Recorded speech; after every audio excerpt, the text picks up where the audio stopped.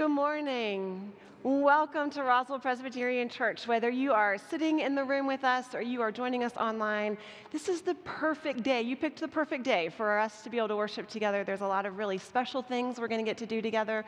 We're welcoming back our senior pastor, Jeff, from his paternity leave. It's just a great day. So I'm so delighted that you are here, that we're able to worship together. So let's take these next couple moments and prepare our hearts for worship.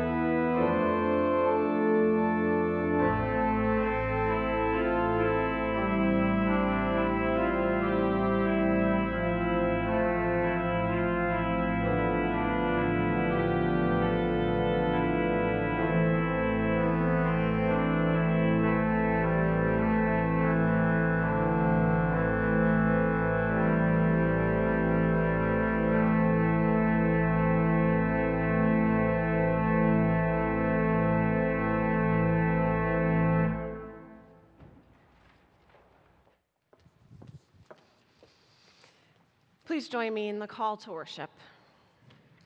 Praise the Lord, the Almighty, the King of all creation. Bless God's holy name. Praise the Lord, who over all things so wondrously reigns. Bless the Lord, O my soul. Praise the Lord, and let all that have life and breath bring their praise. With all that is within me, bless God's holy name. Join me in glad adoration. Let us sing our praise. Friends, let's stand together and sing, Praise ye the Lord, the Almighty.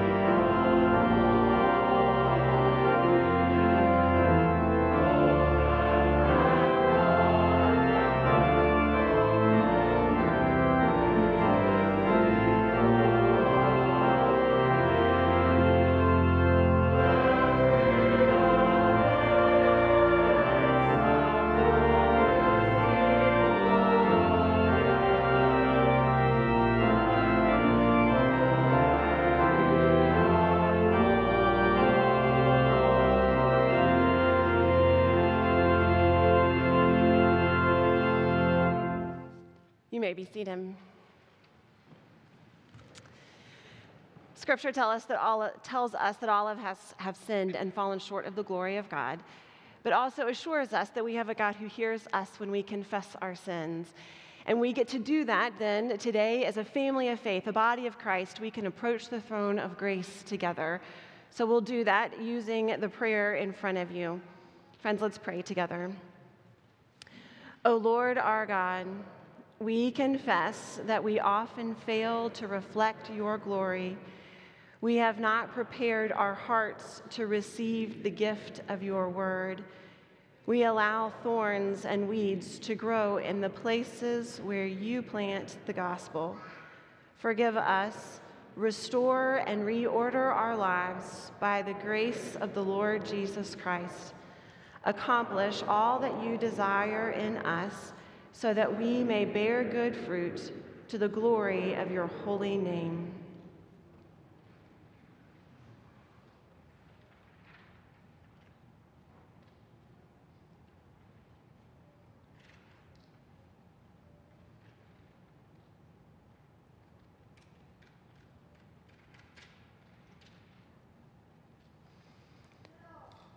Amen.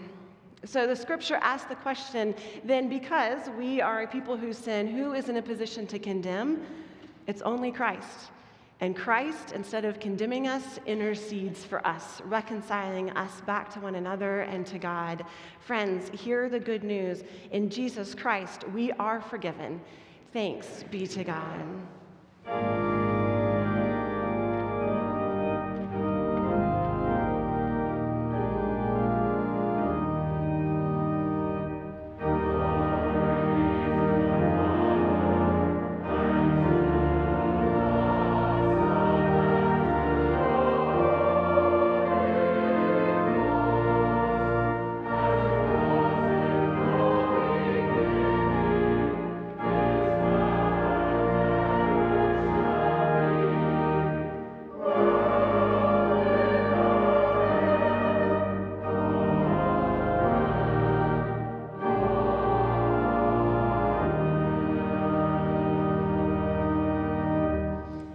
You may be seated. I'm going to invite the Hart family to come forward along with Marilyn Millie, our ruling elder, for the sacrament of baptism.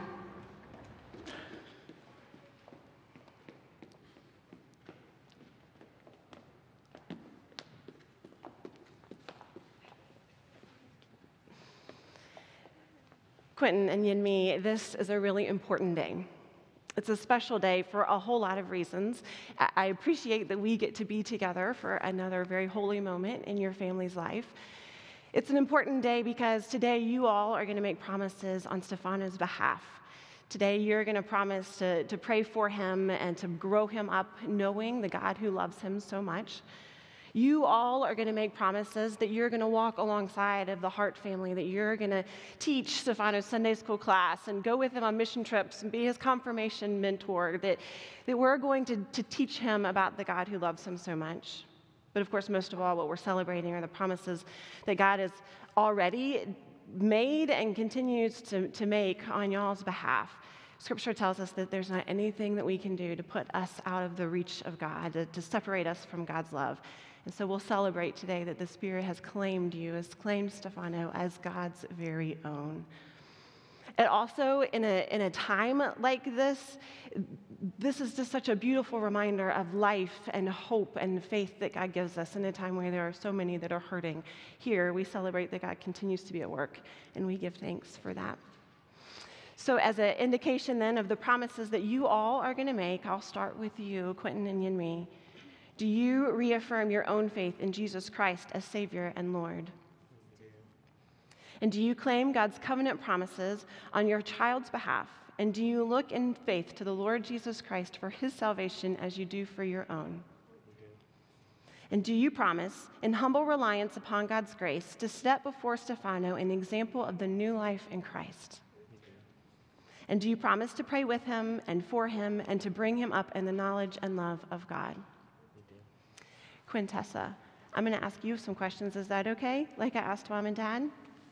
Do you promise to be a good big sister to your brother? Cool.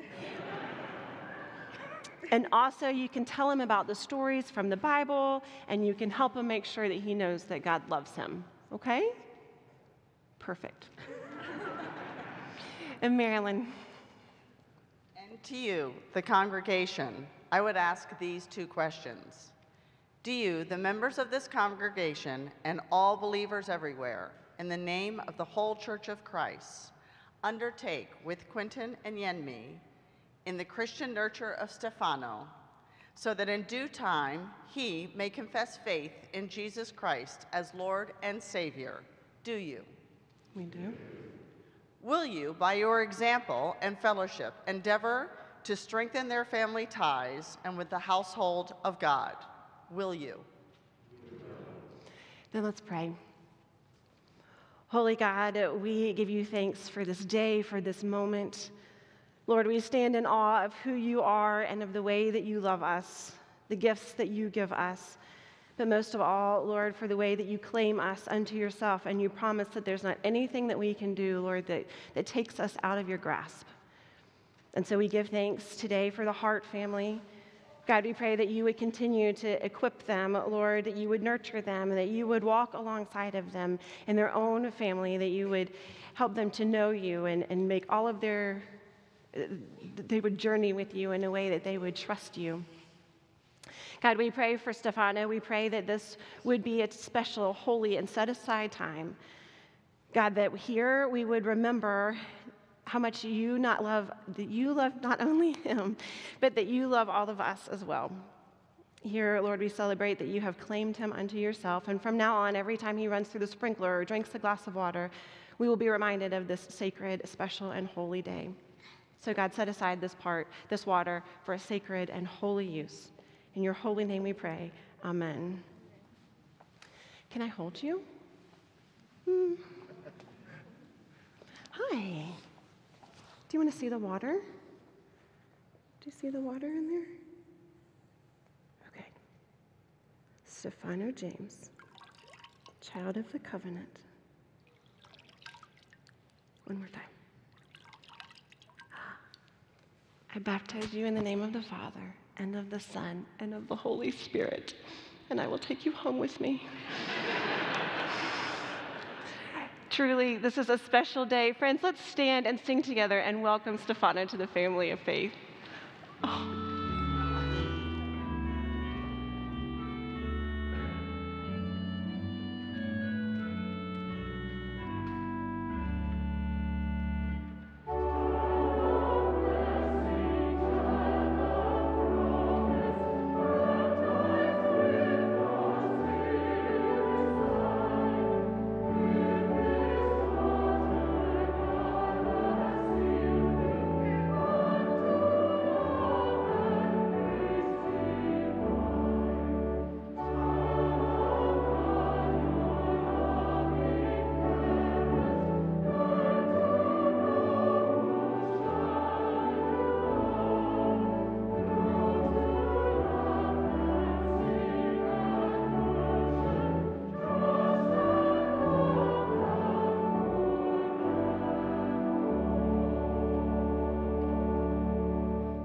You may be seated. You did such a good job.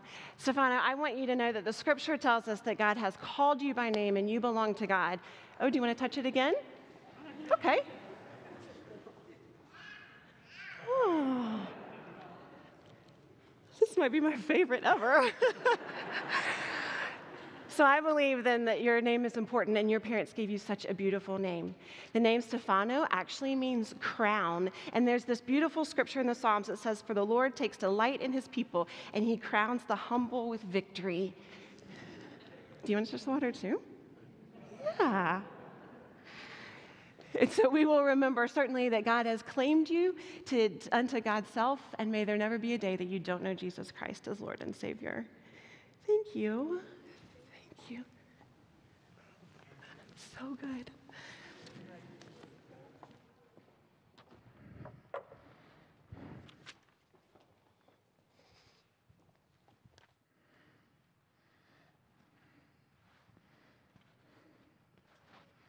What a very special day for Stefano and the entire family. Claimed by God, known by God. It's my privilege today to introduce to you the newest members of our church family. They joined before the session today and got to make promises on behalf of Stefano today as well. They are Amanda and Blair Cash, and I'd like for them to stand. They have with them today the what I'm going to call from now on the A-team, Avery and Addison, who are 4, and Amelia, who is 2. They're down here with them today. They are in charge of this family. They joined by reaffirmation of faith, and we are delighted to have you folks. We know that this congregation will go from strength to strength because you are a part of it. We look forward to many years of ministry and mission in and from this place with you beginning today. Welcome. We are glad you are here. If you wish to join this family of faith or consider joining, the next class is in person on February 13th at 9:15. We do have members joining from outside the local area. If you've been worshiping with us for some time, or if this is your first day, we invite you to join either in person or virtually. If you'd like to contact Stephanie Jacobs, she would be delighted to tell you how this is possible. We are delighted in these new members, and we would be delighted to welcome you into our family of faith. It's also a joy to call your attention to these 2 red roses that are on the pulpit today. They welcome new babies born into our congregation. First, Blakely Ann Hendricks, the new daughter of Paul and Jamie Hendricks, was born on January 17th. And we certainly welcome Blakely into God's church. We also welcome another new baby who was born way back in December 27th.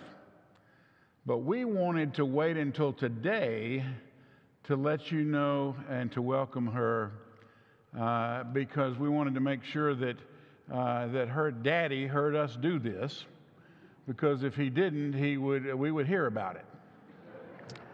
And that is Memphis Mim Quiros Myers, our own Jeff and Courtney's and Big Brother Major's new baby, who was born back in December. We are delighted for these mamas and daddies and families and these babies. And we love to watch them as they grow in God's love and God's protection. Did you hear that? Okay.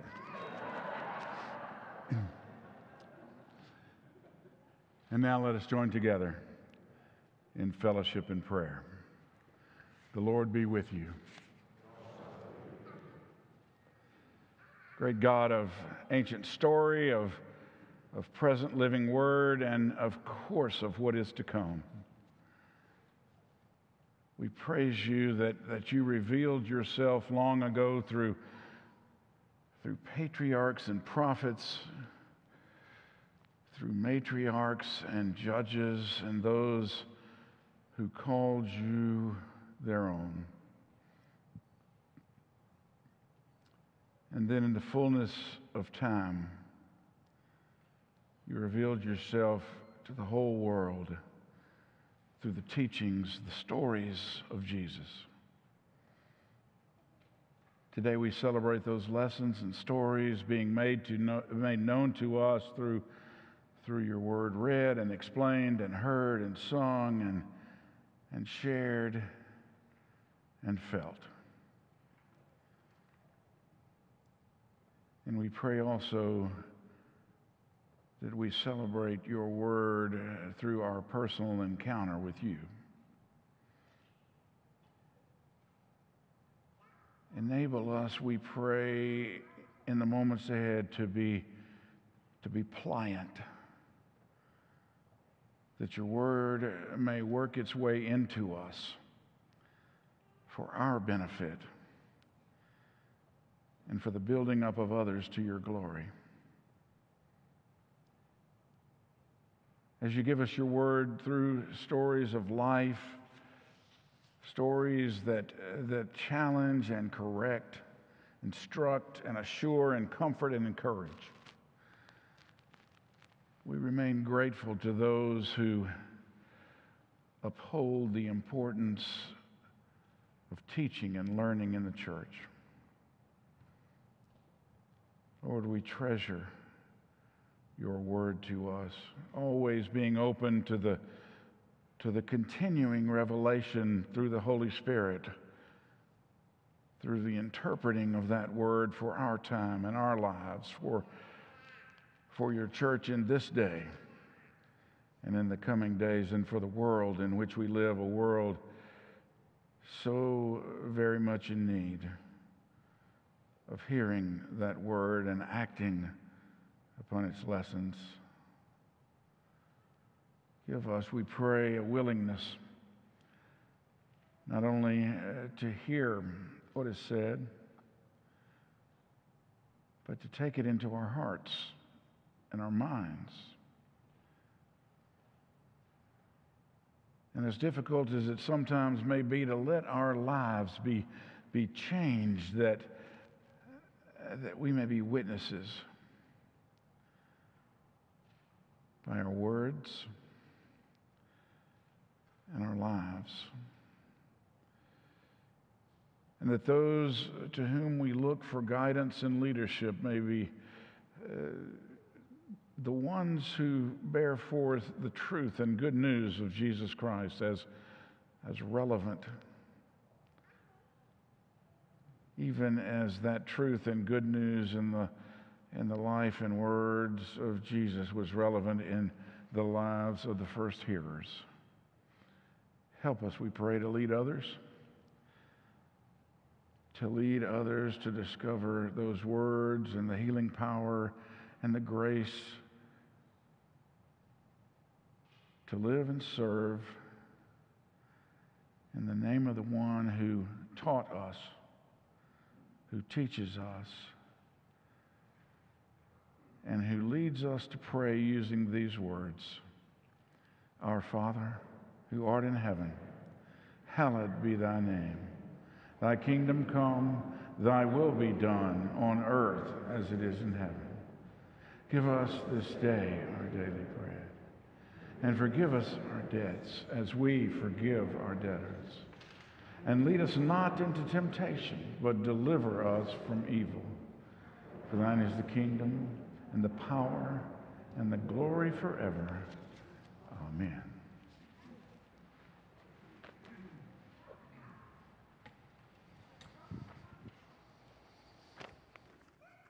Well, again, welcome to Roswell Presbyterian Church. It is great to be in worship with you. We're so glad you're here. I want to say a special thank you to everyone who's been so kind, praying for us, sending cards, well wishes. We feel super blessed to welcome them not only into our family, but also into the faith family here at Roswell Presbyterian Church. We feel such a joy and honor to have such a loving, welcoming community. I'll be honest with you, we are very thankful that she's an expressive baby. The Proverbs say pride goeth before a fall, and I know a number of the staff put on their prayer list after I was a little pompous about how I'd figured it all out with Major. He was perfect, sleeping through the night. It was all great. That now their prayers have been answered. So we're having a good time. I want to thank the pastors who stepped in over the past few weeks for preaching for us, who closed out 2021 and then launched this new sermon series for this year. The short stories of Jesus. We're looking at the parables of Jesus. Today we're going to look at the parable of the sower. This word parable is a conjunction of two Greek words. You have para, which literally means alongside. This is where we get the word parallel, right? And then the second half is balo, literally means to throw or to cast. So it's to cast alongside. A parable is something that you cast alongside your life, creation, nature, and it's meant to show you something you couldn't see otherwise. So let us now see how God might speak to us through the parable of the sower that we throw alongside our lives today. Let us listen for the word of the Lord. Luke 8, verses 4 through 15. When a great crowd gathered, and people from town after town came to him, he said in a parable, a sower went out to sow his seed, and as he sowed, some fell on the path and was trampled on, and the birds of the air ate it up. Some fell on the rock, and as it grew up, it withered for lack of moisture. Some fell among thorns, and the thorns grew with it and choked it. Some fell into good soil, and when it grew, it produced 100-fold. As he said this, he called out, "Let anyone with ears to hear listen." Then his disciples asked him what this parable meant. He said, "To you it has been given to know the secrets of the kingdom of God. But to others I speak in parables, so that looking they may not perceive, and listening they may not understand." Now the parable is this. The seed is the word of God. The ones on the path are those who have heard, and the devil comes and takes away the word from their hearts, so that they may not believe and be saved. The ones on the rock are those who, when they hear the word, receive it with joy. But these have no root, and they believe only for a while, and in a time of testing fall away. As for what fell among the thorns, these are the ones who hear, but as they go on their way, they are choked by the cares and riches and pleasures of life, and their fruit does not mature. But as for that in the good soil, these are the ones who, when they hear the word, hold it fast in an honest and good heart, and bear fruit with patient endurance. This is the word of the Lord. Thanks be to God. Let us pray. Gracious and loving God, we ask that in the next few moments you might be our teacher, that you might speak a word to our hearts that only you can speak, or that you might help us see in ways that we haven't been able to see previously. Now may the words of my mouth and the meditations of our hearts be pleasing in your sight, our rock and our Redeemer. Amen. Do you recognize the light of Christ? Are you able to see what's right in front of you? In 1888, the Dutch painter Vincent van Gogh painted one of his most famous paintings based on this parable called The Sower.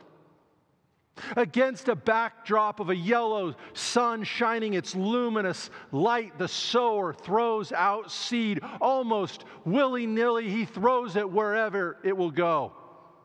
He throws it on the path where it might be trampled down.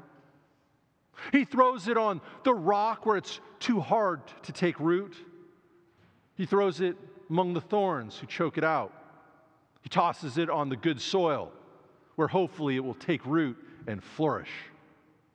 And in the background, there's a yellow sun shining down, catching everything in its radiant light.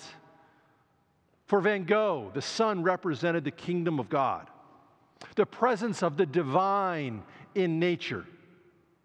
The yellow sun stands in beautiful contrast to the blues and greens of the field.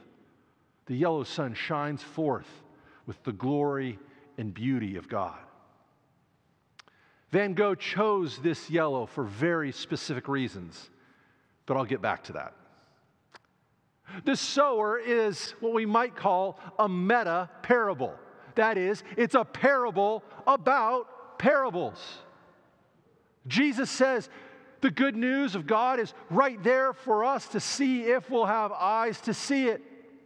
We have what we might call a promiscuous sower throwing seed wherever it wants to go with little regard for whether it will be received or not. He's taking the let 1,000 flowers bloom approach. The sower just sows seed and sees what will happen. Maybe it will take root, maybe it won't. But you don't know if you don't try. I'm reminded of what Michael Scott said. You miss 100% of the shots you don't take. And the sower agrees. God is a God who takes risks. I'm going to spread the good news whether people receive it or not. Now, most commentators, when they approach this parable, focus on the qualities of the places where the seed is sown. They look at the path and they say, how can we prevent our hearts from being trampled down so the seed doesn't get in? How can we avoid becoming like the rock with hardened hearts that the good news can't take root? How can we be good gardeners, rooting out the thorns of our lives? How can we have fertile soil so the seed will flourish? But I wonder if that's really what the parable is about. Did you notice what Jesus says when his disciples come to him and ask him why he teaches in parables? Listen to this, verse 9. Then his disciples asked him what this parable meant. He said, to you it has been given to know the secrets of the kingdom of God, but to others I speak in parables. Why? He says, so that, and then he quotes from the prophet Isaiah from the Old Testament. So that looking they may not perceive, and listening they may not understand. Jesus seems to be saying that he teaches in parables so people won't understand. That seems very strange. Why would the greatest teacher that ever lived teach so people couldn't understand? One of the most influential filmmakers of the 20th century was a French minimalist named Robert Bresson. Bresson directed Diary of a Country Priest, Alcazar Balthazar, Pickpocket, among others. If all you ever watch are popcorn films, you might think Bresson's films are boring. I remember the first time I watched Diary of a Country Priest for a religious film class. The movie follows a whiskey priest. He's addicted to alcohol, and he suffers from depression, self-loathing, the entire film, wondering if his ministry will flourish, if he's inadequate, if he's a complete failure. And by the end of the film, you as the viewer are just worn out asking, how can I get those 90 minutes of my life back? The next class, students gathered around, and we were all complaining. Was that the most boring movie you'd ever seen? Yes, by a long shot. How much boring could it get? No more boring. It was the Platonic ideal of boring. And then the professor gets up. He says, I hear all you talking about how you thought the film was boring. Did you ever wonder why Bresson might have intentionally made the movie boring? Did you ever ask why he made the film like that? And I was like, and the professor says this, Bresson loved Blaise Pascal. And Pascal, one of the great themes of his writing and thought is that human beings are often given over to distraction, that they focus in on entertainment, what is not important, what is superfluous in life, and they never focus in and give attention to what is most important. And the professor said this, if you find yourself bored in the movie, the film is critiquing or judging you, that you're unable to focus in a sustained way in what's most important. Bresson famously said, hide the ideas, but so that people find them. The most important will be the most hidden. And I believe Jesus' parables function in much of the same way. They're not always meant to be clear and easy to understand, instructing and informing us. No, oftentimes they're meant to cause a response.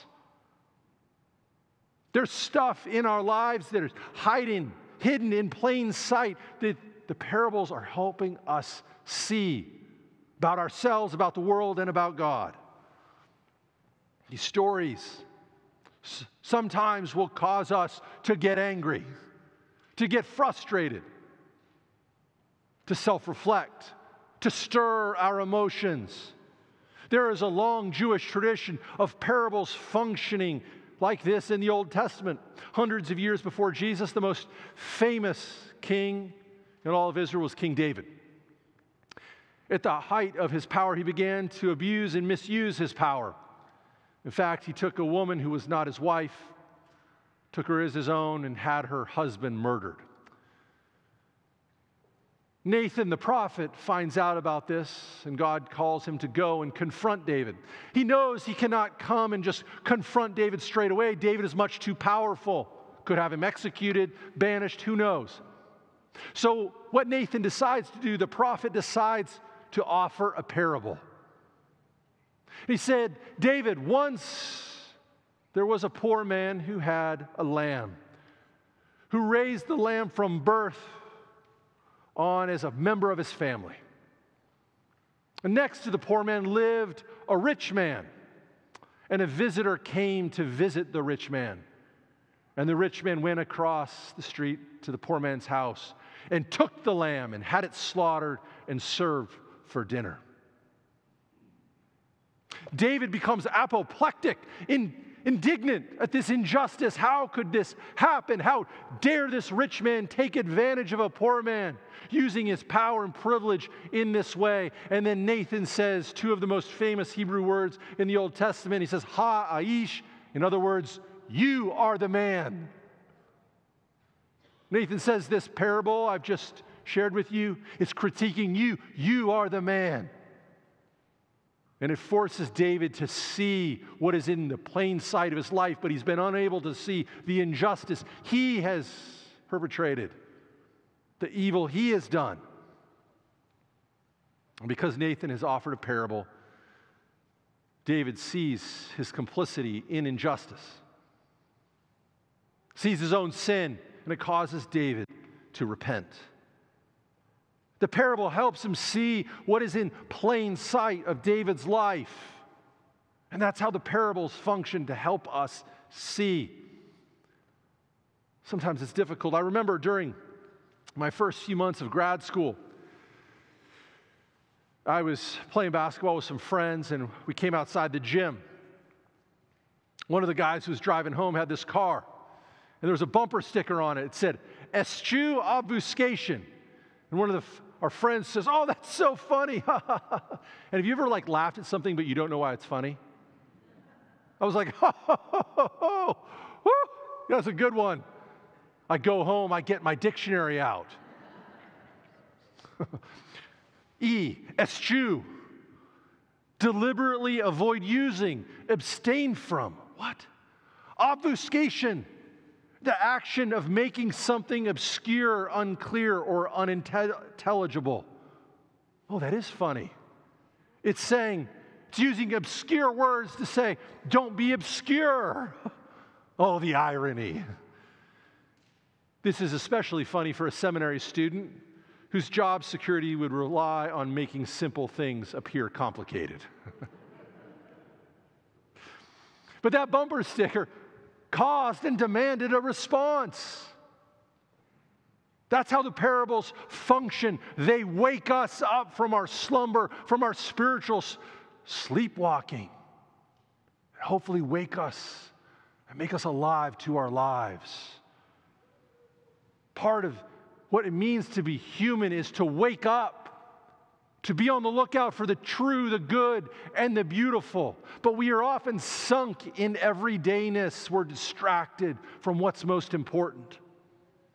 We're busy, and we never focus in on what's most important, even those who are right in front of us.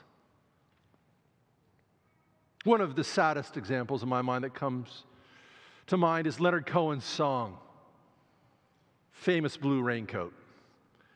At the end of the song, Cohen signs off with it, sincerely, L. Cohen, he says, so that everything that's come before is a letter, autobiographical description of his life. It's a personal song about a woman named Jane whom he loved but eventually lost. And toward the end of the song, he speaks to someone who had helped set her free, and he says this, yes, and thanks for the trouble you took from her eyes. I thought it was there for good, so I never tried. It's an admission that he failed to see what was right in front of him, to really see, to really pay attention. He was going through the motions of his relationship. How many people I've met over the years who've been married for for years who wake up one day and say, oh, the person on the pillow across from me, I don't even recognize anymore. And I find that so sad, to fall asleep to the beauty, to the person, the people in your life. How can we avoid falling asleep? How can we not sleepwalk through life? I think Van Gogh's painting The Sower might offer us a clue. Many people don't know that Van Gogh was raised in the church. In fact, he wanted to be a minister. In fact, his father and his grandfather were both ministers. In his training, he had transformative ministry among coal miners. When he came up before the governing board for ordination, he was denied because they said he wasn't a good enough preacher. Through that event, Van Gogh rejected the institutional church, and he said, I will minister through my painting. And one of the features of Van Gogh's paintings is the way he imbues common objects, stars, flowers, sowers, seed, with a numinous or luminous sacred quality. Through these common elements, Van Gogh says, the kingdom of God is breaking in. And he uses this famous yellow that he's so known for to symbolize the divine, sacred quality of life, the kingdom of God, God's presence breaking into our lives. So where did he come up with this shade of yellow? Well, Van Gogh, one of his favorite painters, was a French painter named Delacroix. He painted a painting in 1853 called Christ Asleep in the Tempest. In the painting, the waves appeared almost to overwhelm the boat. You can see the fear on the faces of the disciples. You can see one of the disciples reaching for an oar, another trying to steer the boat with the rudder, the terror on each of their faces. And what stands out in this image is Christ in the boat. And then you'll see his head with a halo of yellow around it. Van Gogh takes that yellow found in Christ and says that is illuminating all of creation. The yellow that radiates from Christ in the boat will radiate love and beauty in the world. The Christ who has the power over the wind and the waves, who radiates peace and grace and love.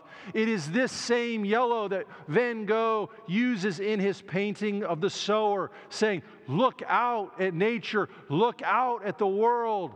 The Word of God is out there. God is present to us if you will have the eyes to see.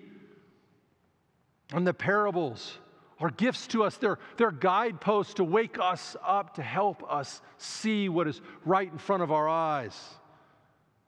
Maybe God is trying to speak to you through a neighbor, a friend, a family member. Maybe God wants to speak to you through a work of art, a book, a movie, music. Maybe God wants to speak to you through a starry night, a sunset. Maybe God wants to speak to you through someone who asks you for money as you walk down the street. God is sowing the Word of God throughout your life. May you have the eyes to see it and to flourish, for the sacred divine presence, the radiating light of Christ is all around us. Let's pray. Gracious and loving God, we thank you for this great parable. May we open our eyes, our hearts to how you want to speak to us, or that we might see you and your presence among us. In your name we pray. Amen.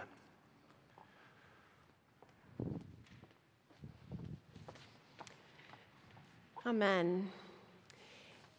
Indeed, it is good for us to be together and to hear the word of the Lord proclaimed. And we want to know that you're here, that we've been able to have this time together. And so if you will, take out your phone and text to the number that's on the screen, or if it's easier, it's also on the front of your worship guide. If you'll just text the word "here," or if today is your very first time worshiping with us, either online or in person, welcome. We are super delighted that you're here and that we've been able to worship together. And if you would text the word welcome to that number, and it lets us know that we've been together today. And if you are visiting, it gives us the opportunity to follow back up with you, to continue to tell you about Roswell Pres and get to know you a little bit better. Also, there is a QR code in front of you or on the screen, and you can give your offering that way, or there's a basket through the doors as you're leaving if you would like to give it that way. But indeed, it's good to be together, and Jeff just gave us so much to think about and to reflect on. And so as we sign in and as we contemplate our financial gifts, I also would invite you to take these next moments to think about, how is the Spirit calling you to respond to this word of the Lord, and what is it this week that God's asking you to do? So let's take the next few moments to reflect and to respond. Then let's continue to worship.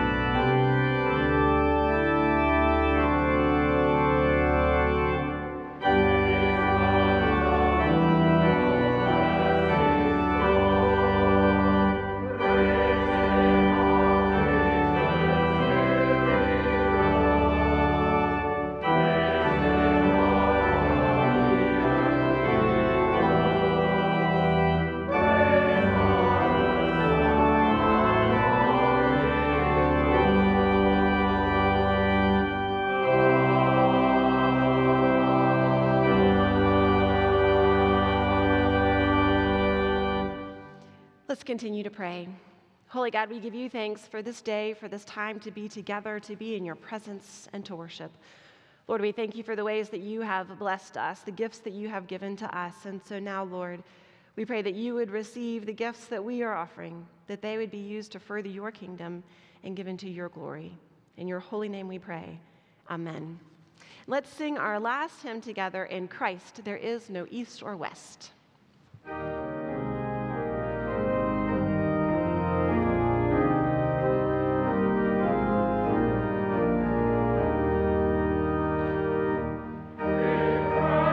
there is no east or